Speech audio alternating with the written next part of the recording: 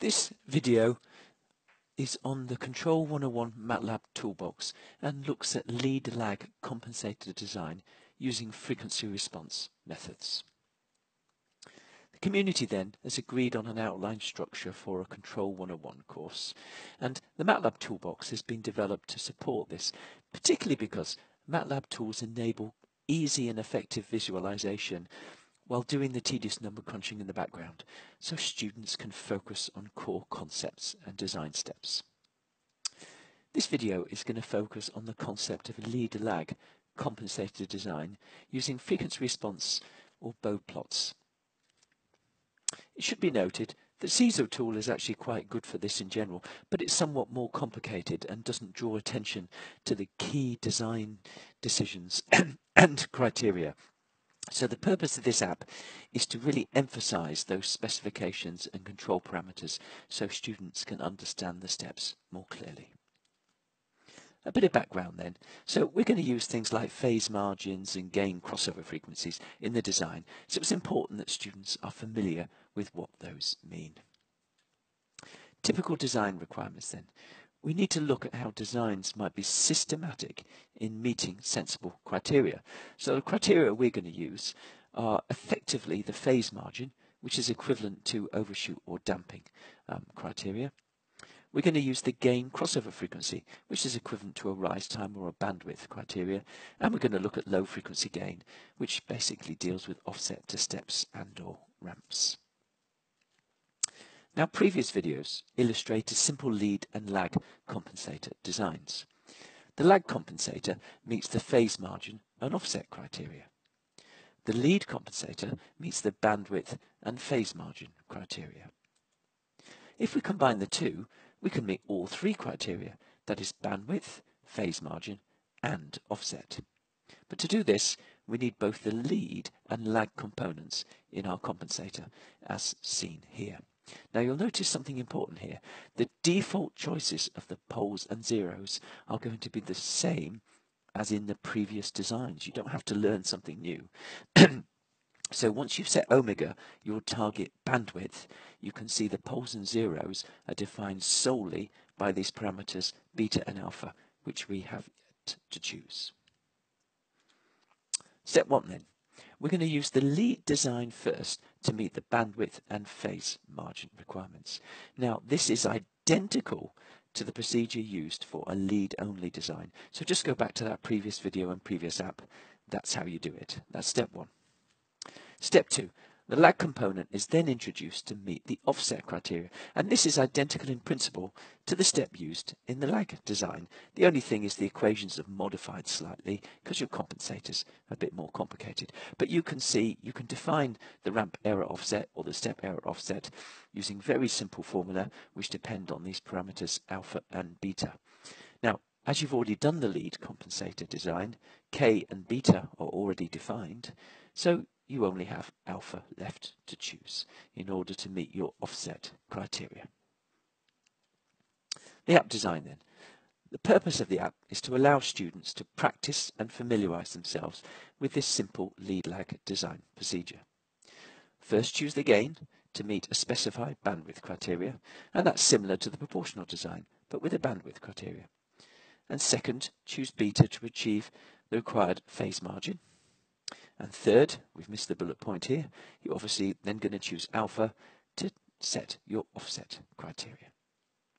So let's look at the app itself. Let's bring it across. So here it is. So I've got a default system up here, currently with no compensator.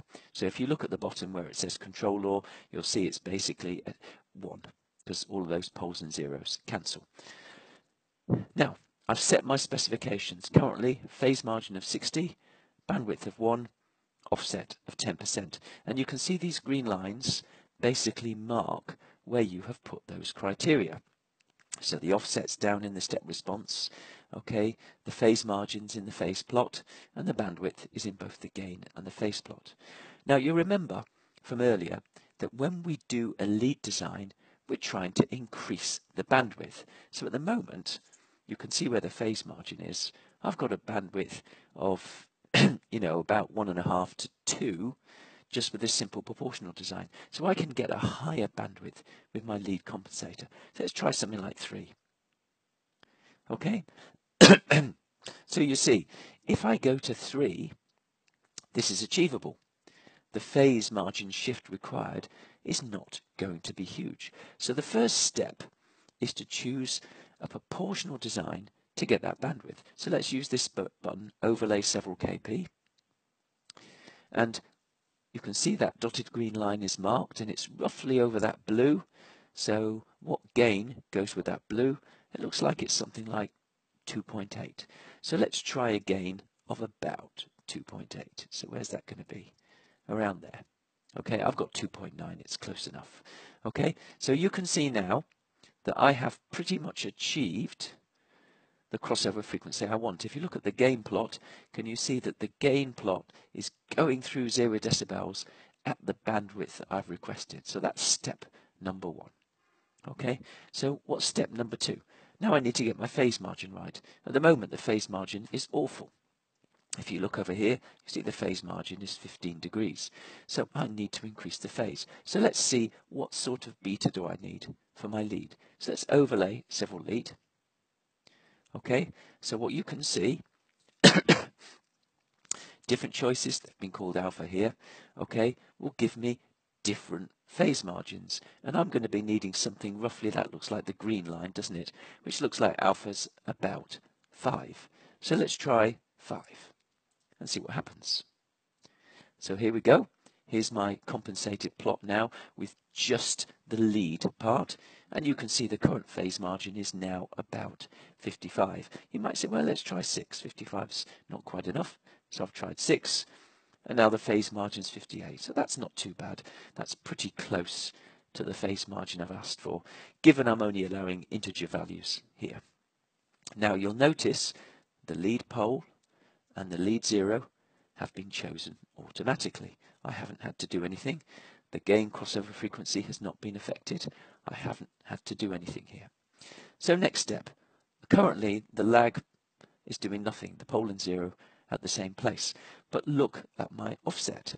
If you look at this light blue line, you can see I'm settling quite a long way away from where I want to settle. So I now need to increase the gain. So let's try a pole 0 ratio of something like 4. And you can see we're beginning to get closer to our offset criteria. Maybe that offset criteria is going to end up being too ambitious. Let's go all the way to 10. Okay, has that done it? And you can see we can only get so far. So maybe our conclusion is going to be, for this particular system, our offset criteria is too ambitious. But you get the idea of what you can do.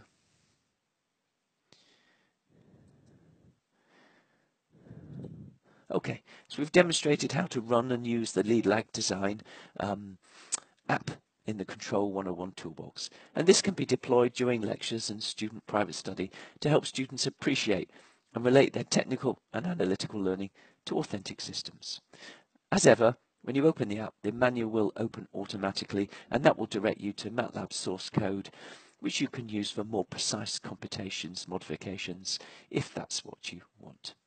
And obviously, once you're confident in the principles, you might find tools like CISO tool are a bit more flexible and obviously allow you an arbitrary system and so forth.